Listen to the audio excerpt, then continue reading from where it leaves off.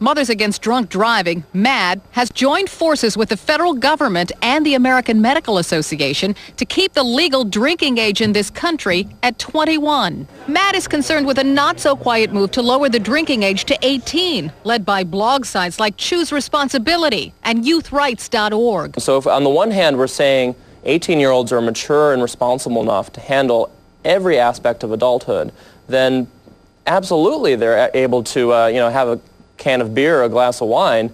It's absurd to have that double standard. And there are small signs their efforts have paid off. At least a dozen colleges are adapting social norm marketing, which steers students away from binge drinking, not by telling them it's illegal, but by pushing them to moderate, responsible drinking.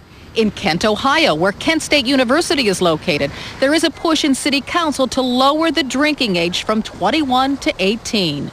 MADD and its new coalition calls that dangerous, telling us 1/3 of traffic accidents involving teenagers are alcohol-related.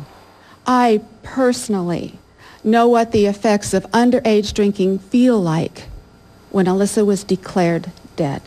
Wither's 15-year-old daughter was a passenger in a car with a drunk 17-year-old behind the wheel. Supporters of a lower drinking age don't dispute the numbers, but say the taboo associated with booze only add to the problem. If we were to really reform the way that we approach alcohol in this country, that it would make it safer and we wouldn't see all the problems that we see on the roads and in our homes.